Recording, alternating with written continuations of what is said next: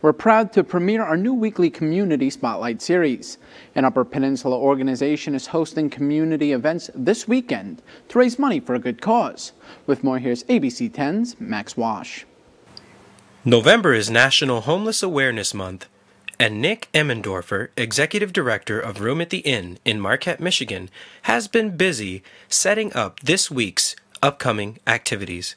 Since opening our permanent shelter on Christmas Eve of 2020, we have a shelter here that provides 30 beds, and we have an overflow space for up to 5 individuals, so up to 35 people can get shelter here. And in addition to that, we provide free meals throughout the day and also case management as well. Thursday, November 11th at 7 p.m., we're going to do an event at the Ordoc called Homelessness in the 906, and it's part of the Community Talk series where we want to educate the community on homelessness, and more importantly, if you know someone experiencing homelessness, how to access the services. And we want to have a panel discussion there, including some presentations on homelessness. Thursday will be a nice precursor to our event that we do on Saturday. It's an annual event we do. It's the Walk for Homeless Awareness.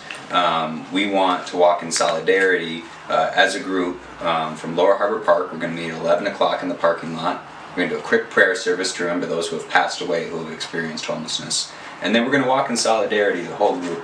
I'm hoping for 50 to 100 people to show up at least. And we're going to walk up on Washington Street to Harlow Park from Lower Harbor Park. There'll be a staged encampment representing homelessness at the conclusion, and we'll have donuts and coffee for everyone that participates. For information on how you can help Room at the Inn Warming Center, contact ABC10UP.com. I'm Max Wash with ABC10UP News.